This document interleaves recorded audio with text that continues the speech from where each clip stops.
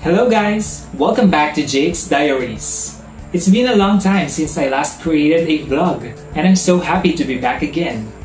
I know you missed my vlogs, but I really missed you more. So, without further ado, let's do this!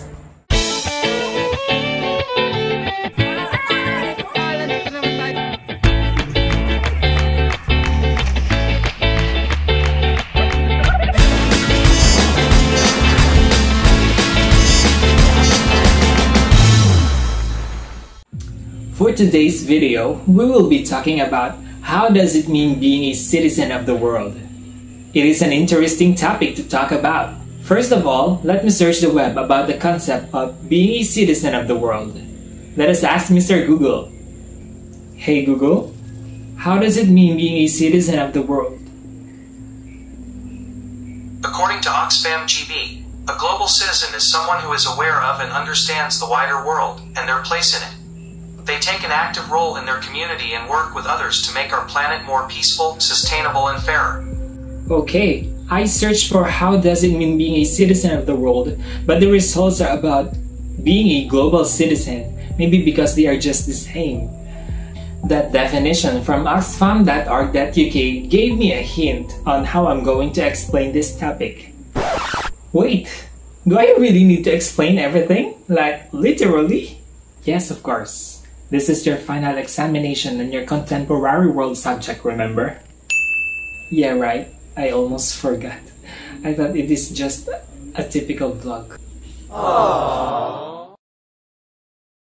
Before you can say that you are a citizen of the world, first, you need to accept that you are a part of the world and you are aware of your duties and responsibilities. So that's the first step.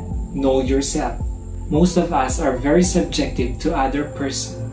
The way they dress, they talk, their mannerism, they could already conclude on a person without even knowing who they really are. Before focusing your attention to others, we should do it on ourselves first. We should know our strengths and weaknesses and what we want to be, our goals in life. With a better understanding of ourselves, we are now ready for the second step. Now that you already know your purpose in this world, then you're ready to make your first move, to do something that will create a big impact on your community. Your dedication is the key. Because you already know your strengths, you can easily formulate something that can make you feel happy while doing the favor of providing something helpful to others at the same time. Because being a global citizen, we should not only focus on the development of ourselves, but the whole wide world. Doing it in your community setting is a great start. If you really like what you are doing, nothing can stop you from pursuing it. It might almost sound impossible considering your age, financial resources, lack of voice, but you can always find ways if you really love what you are doing. Jessa Garibay, 28, and Karina May Reyes Antonio, 33. For this pair, conservation can only be done through immersing oneself in the community. In conservation work, it will always be a winning feeling when people are involved not because they feel obliged to, but because they see that they have key roles to play in the stewardship of the land and the species that thrive in it.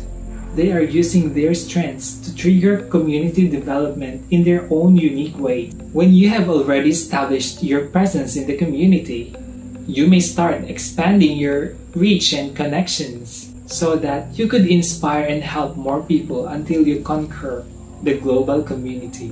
We should also know that we could not do it alone. We can do it all together with the support of each other. Let us remember that alone we can do little, but together, we can do so much better. Now, let me wrap this all up. Everyone should be a global citizen because we live in an interdependent and interconnected world. Everyone must be aware and must be respectful and has to embrace the concept of diversity. Since we are a part of the world, we have the responsibility to make our world better.